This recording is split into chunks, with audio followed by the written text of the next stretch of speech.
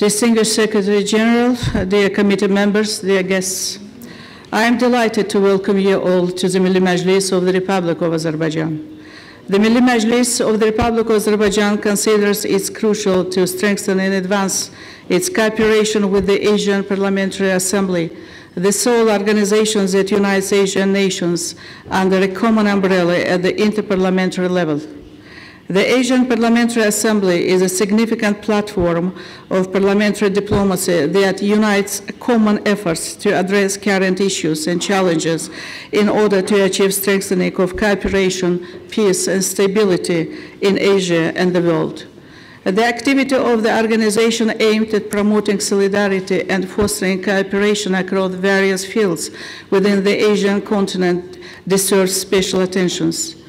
Today, during the meeting of the Standing Committee on Social and Cultural Affairs, draft resolutions on many current issues in the Asian region will be discussed.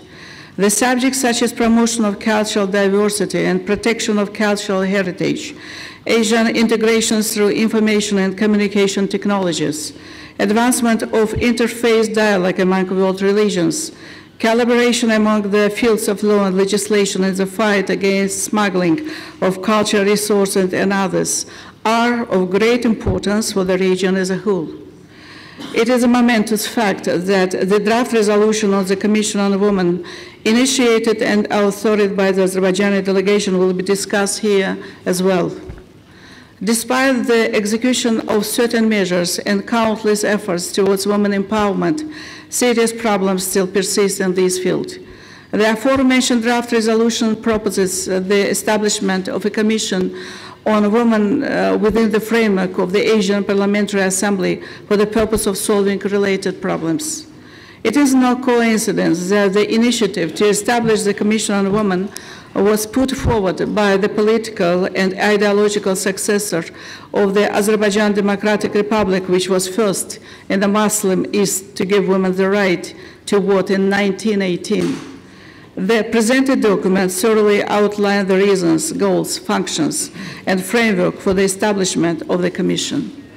We believe that the establishment of the Commission on Women will guarantee that the issue of ensuring gender equality is maintained in the foreground in the activities of the APA and will make a positive contribution to the elimination of discrimination against women in Asian countries.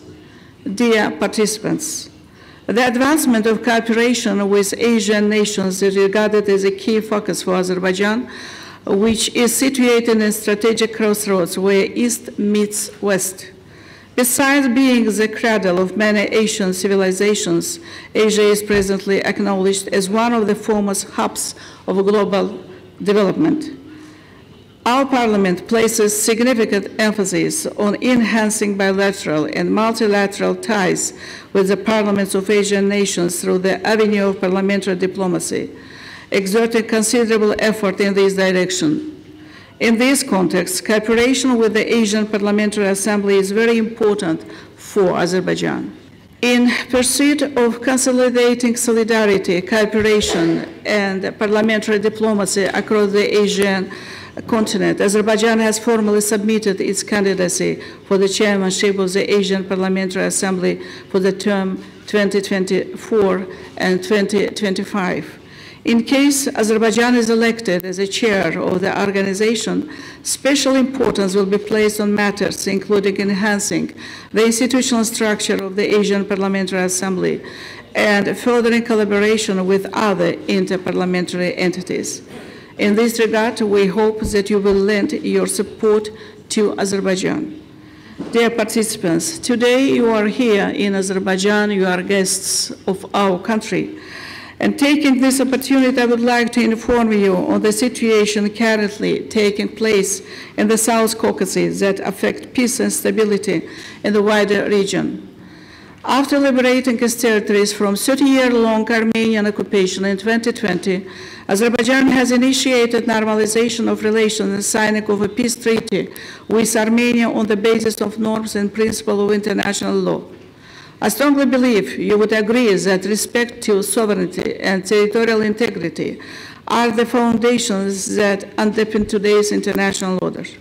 Despite Azerbaijan's strong will and consistent steps taken for the long-lasting peace and stability, Armenia has been doing right the opposite, backtracking from agreements and introducing new pretexts, escaping from real negotiations, perpetrating military and political provocations, sustaining illegal separatist regime created in our territories through all possible means have been a certain line of conduct by Armenia for the last 2.5 years. Azerbaijan has repeatedly called for unconditional and complete withdrawal of Armenia's more than 10,000 strong armed force from the Karabakh region of Azerbaijan and the dissolution of the puppet regime. This is a vital precondition for achieving peace and stability in the region. On September 19, Armenian armed forces stationed in the Karabakh region of Azerbaijan resorted to a number of large-scale military provocations and terror attacks. In response to this provocation, Azerbaijan has launched local counter-terrorism measures in the region. The aim of these measures were the disarmament and withdrawal of units of the armed forces of Armenia from the territories of Azerbaijan, neutralization of their military infrastructure, ensuring the safety of peaceful population and restoring the constitutional system of the Republic of Azerbaijan.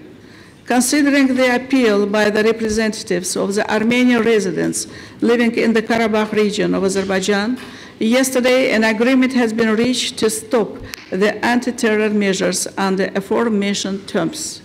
We do hope that dialogue with representatives of the Armenian residents that will restart today will result in their reintegration into Azerbaijani society.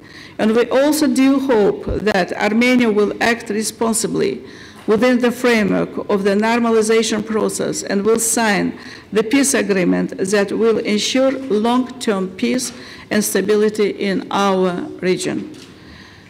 Dear participants, and in conclusion, I would like to extend my greetings to each of you once again and wish the committee success in its work. I am confident that this meeting will be fruitful and play a significant role in addressing the present challenges faced by the Asian region.